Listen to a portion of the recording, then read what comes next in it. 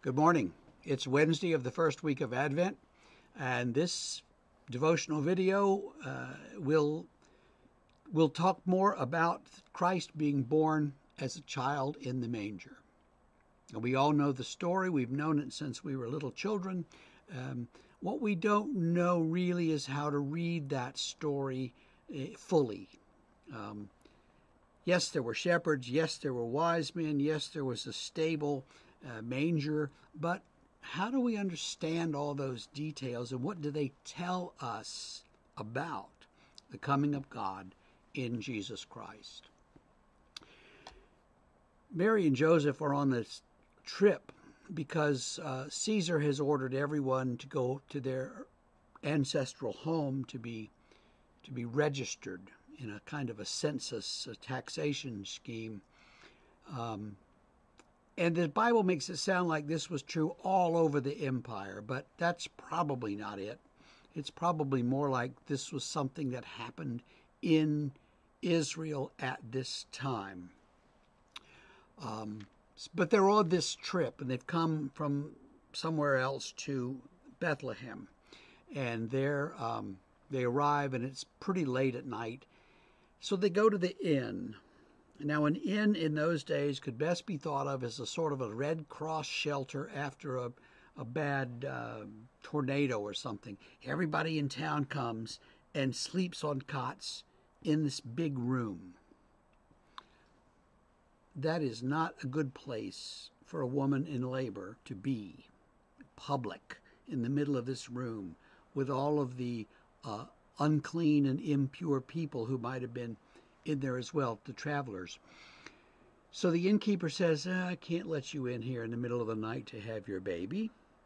Why don't you go instead to the out back where I keep the animals? It'll be sheltered, and you can put your baby in the cow's feeding trough if you'd like.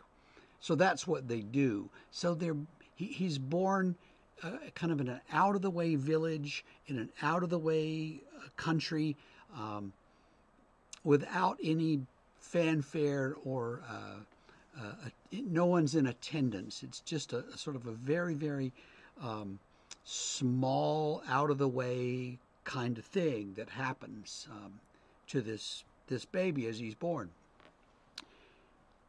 Think about shepherds for a moment. Now, the shepherds of all the people in Israel are the most unclean and impure because they deal with sheep all the time.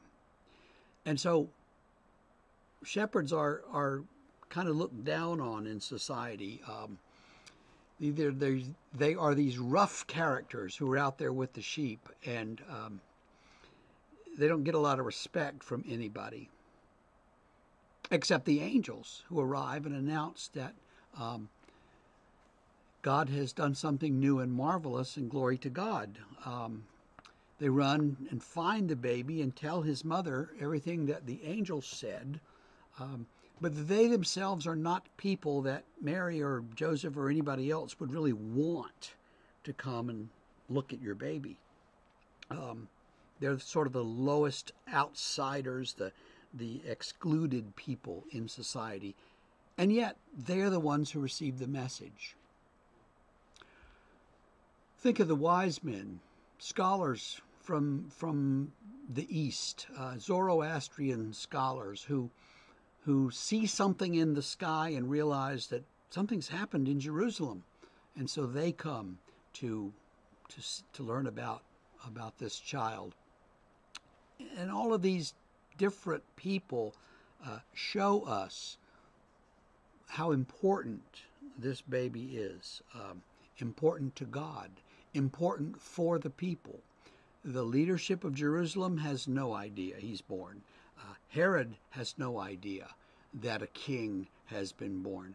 And yet, this baby is God incarnate, and he comes into our world in this very unassuming way so that we can be saved from sin.